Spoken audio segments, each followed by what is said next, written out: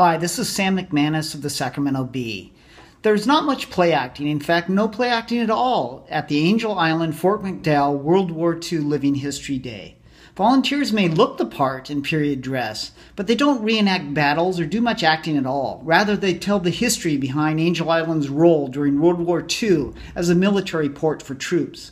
Many of the volunteers, including Todd Sampson from Sacramento, do it to emphasize the educational aspects and answer questions, not to put on a show.